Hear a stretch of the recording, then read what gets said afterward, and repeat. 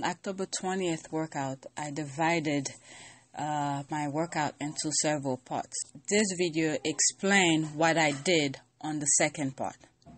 So the second part will be several chest exercises that I did. In each set or group of exercises, circuits, will be a different set of videos.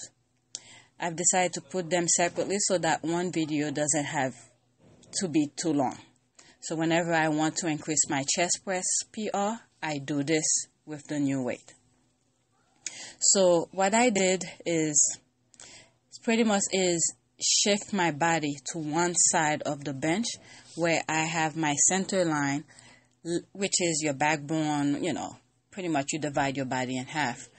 I have my center line literally on the edge of the bench. In case you may not know, when you are doing chest press, your rotator cuff muscles are your stabilizer in order for your pectoral, your chest muscle, to do the work.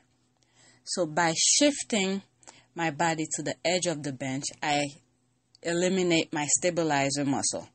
I only use my core to help me push the weight, the dumbbell.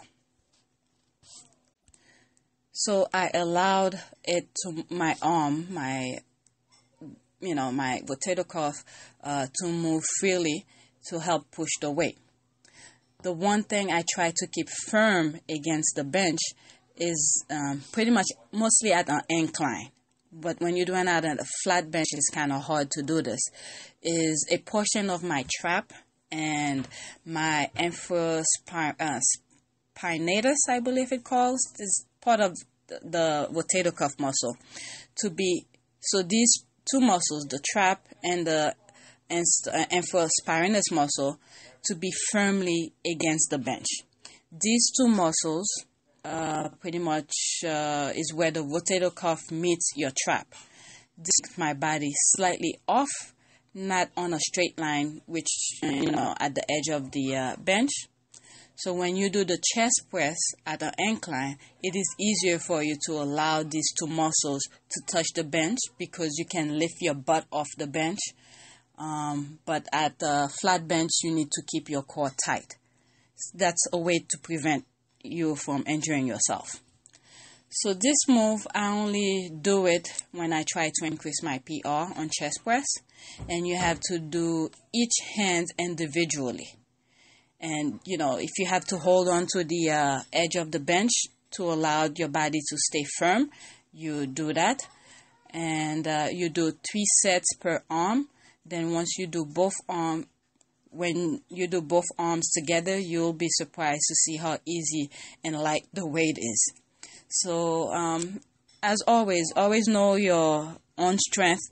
And if you know you cannot do it, don't even bother trying it. But that works for me, and I felt like I should share it. So if you like it, if you tried it, let me know, and let me know how you did, and I hope this video helps. So I'm gonna show portion of that video entirely, but check out the second part of my October 20th, 2015 workout to see the whole circuit and how I did this.